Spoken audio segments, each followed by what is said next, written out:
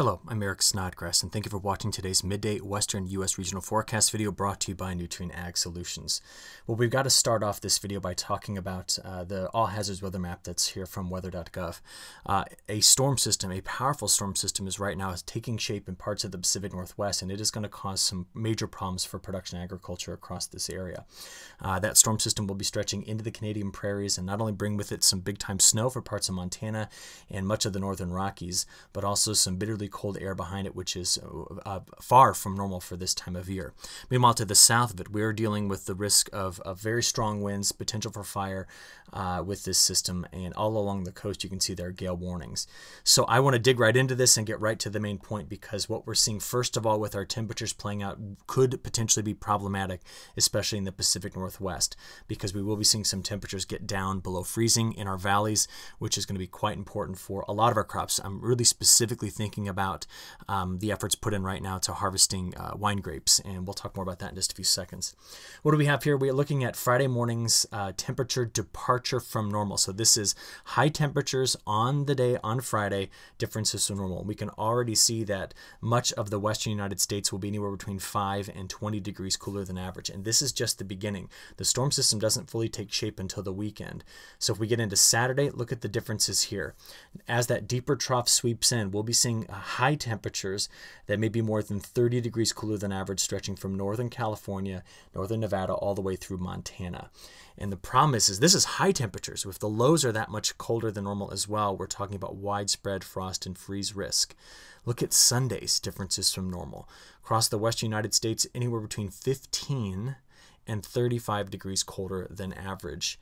If we just keep playing this through, we get into Monday, Tuesday, and Wednesday. I mean, you look at the map like, oh, that's better. It's only 10 degrees cooler than average. Well, this is still much below average compared to this time of year. This pattern will likely not break down until end of next week, maybe next weekend. And where the snow sits is going to take a lot longer to do than that. So I'm going to zoom right in and show you what some of these temperatures look like in the northern part in the Northwest, excuse me. So this is Friday morning's lows. So when we're looking at these maps, I want to keep focused in on these colors right in through here. That's going to tell us where we're down there approaching the freezing mark. Now, certainly at higher elevations, we're going to have no problem getting down to the freezing mark. But you can see here, we're going to watch specifically right in through here in the Central Valley. The Columbia Basin Valley here, getting around Yakima over toward the Tri-Cities, and then getting down into parts of the Willamette Valley as well.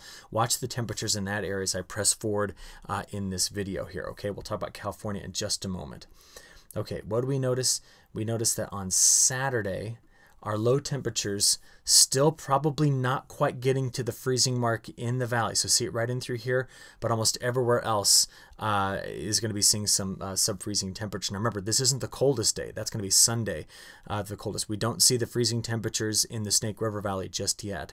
But as we get into the day on Sunday, there we go. This is the day that I'm most concerned about, the Sunday, Monday. The overnight low temperatures here, we do see a widespread frost risk, not only in the Snake River Valley here, but also up around the Columbia River, getting into the basin. Now, certainly, I'm not talking about Montana, because Montana, much of the Montana will be below freezing because of this deep trough that's coming in. This is now Monday. We see very much the same thing, and now we're starting to see those temperatures get into that very dangerous 28 degrees. So my concern here is about late potato harvest. If we're doing that and for something gets in there and freezes that membrane that surrounds the potato, it could split it and make it basically unstorable. For our wine grapes, freezing for anything. What we're harvesting right now is very sensitive to these temperatures, because we're in some places, again, 20 to 30 degrees cooler than average for this time of year. So this is a very important situation. Now, I told you I wanted to talk about California. I don't see freezing temperatures getting into either the Sacramento Valley or in the San Joaquin. Of course, not in the San Joaquin. We're just not going to be cold enough there. But this is going to be an elevation dependent feature, and we're primarily going to focus on northern California. As you go up the slopes here, it's going to be hard to see on a map like this, but as you go up the slope, you're going to see the temperatures drop off very quickly due to the presence of this deeper trough. So this is Monday morning lows. This is Tuesday morning. Now we're really cold here. We're going to be seeing temperatures in the teens. in parts of the plains of Montana here. And again, we're talking flirting with that freezing mark along the Columbia River. Things begin to moderate by next Thursday into Friday. So we've got about a 5-day stretch of very, very cold air that is coming in. And to show you why this is all happening, just take a look at the flow of the atmosphere. What's good about this animation is it also shows us when things begin to moderate and change. So let's step back and see that. Deeper trough definitely in place Sunday, Monday, Tuesday. By Tuesday, this thing ejects into the northern plains. See that? Gets right out of the west and gets into the northern plains. But kind of a reinforcing shot at some cooler air comes in next weekend. But that trough there is nothing like the one that we just saw. Not nearly as deep. And then what we see with time is as we get out to next weekend, we tend to see the atmosphere trying to go into a bit of a high over low pattern, which we talked about this week, and that's going to help temperatures moderate by the time we get into next weekend. But until then, we're dealing with some substantially colder air. Now, over the next 5 days, as we've already seen, we're anywhere between 10 and 25 to 30 degrees colder than average. And so this stretches all the way down the west coast. Now, where you see the really cold anomalies right in through here in the days 6 through 10, that's where we're putting down snow. So the model is going to continue to bias that cold while the surface is covered in snow. So this is going to hit a big chunk of the northern Rockies. It's going to spread into the northern half of Montana, getting into southern Saskatchewan and Alberta right over here. And so we notice that that particular cold area sticks around into the 11 to 15 day time period. So this is cooled by the snow.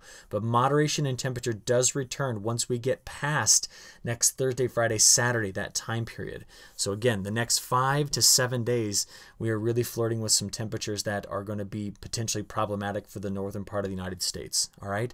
Excuse me, the northwestern part of the United States. Let's now switch our discussion over to precipitation. Now, over the last 30 days, we have been much above average in terms of precip. And I made a change in my color bar here. So now when you look at this, it goes all the way up to 550% of normal. So when you start to see shades that are this shade, we're talking double our average rainfall. And so over the last 30 days, a big chunk of the Northwest has been well above average. And we're still waiting on the rains to move pretty far to the south. And they don't usually do that. They don't usually get down here into this part of California until we get deep into the month of October. So that's not atypical, what I just circled there. But these rains have been a blessing, and at the same time, they've been a problem. The blessing first. Our latest drought monitor continues to show drought being eroded away here in the Northwest. And we look at our drought monitor class change. This is fantastic. Over the last month in the Northwest, we've seen up to a 3-class improvement in some locations. Now that's the blessing. The problem is this rain has come in as we are approaching harvest. This has impacted the way that we have been harvesting hay specifically. While it's been fantastic for winter wheat germination, trying to get some crop out. So I'm worried about our hay reserves as we go into fall, given that so many folks either were not allowed to get the hay harvest going because of rain, or after it was harvested, it was rained upon. So this is, we mix the good with the bad here. Pasture health looks good overall in the Pacific Northwest, but the consequences of that rain, we need to be weighed with the benefits. Okay, moving forward, this is what we're looking at in terms of total accumulated precipitation through the next 5 days. Now, this is liquid equivalent. So a lot of this right in through this corridor is falling as snow. So with that deeper trough coming in, let's take a look at the timing of that rainfall. First, I at least want to show you week 2. Remember, by this time we get that high over low pattern, so that's really going to focus a lot of the motion of the atmosphere into that corridor I just highlighted there, which will be hitting parts of coastal Washington and Oregon, but really taking its aim much on British Columbia there. Okay, so that's week 2 real quick. So let's take a look at what we're expecting here throughout the day on Friday, getting you through Saturday and early Sunday morning. There's our big low taking shape. Extremely windy all around this system. So everybody in the western United States, prepare for a lot of windy conditions. But let's look at the timing of this. So throughout mid-morning this morning, it's widely scattered showers moving through parts of Idaho, Montana, and Wyoming. But remember, the show gets going later in the day on Friday. There we go. Now you can see the low coming on.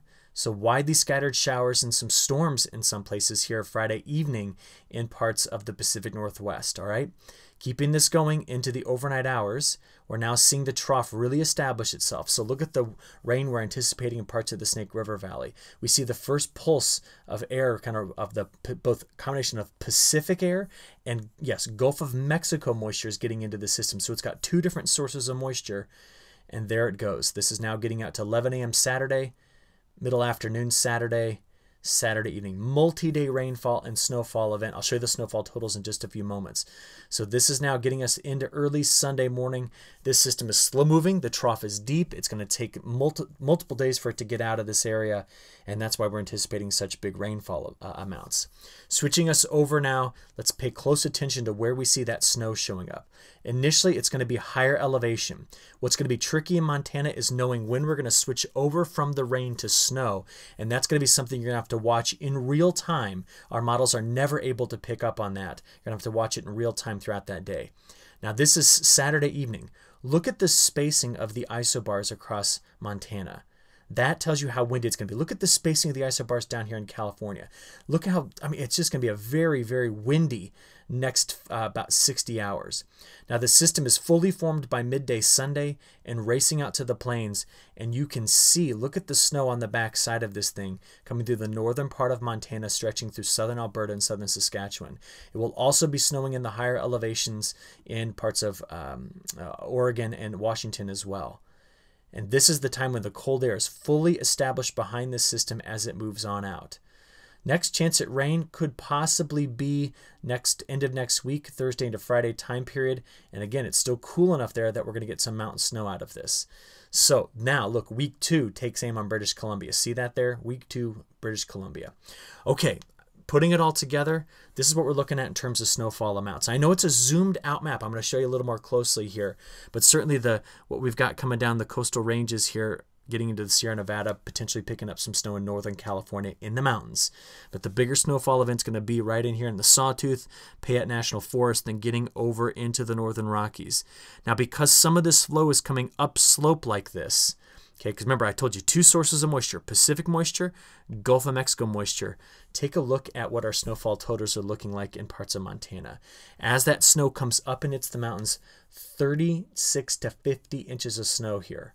So this is going to be an incredible snowfall event here at the higher elevations. As you sneak out into lower elevations, there's the potential for 8 to 18 inches of snow in parts of Montana. And wow, I'm not usually talking like this at this time of year. This is certainly a major early snowfall event for this region. Okay, well, this weekend, watch those temperatures. Watch the system evolve and be very safe. Please be safe. And I'll give you an update on Monday. All right? Have a great weekend. Talk to you soon. Thank you.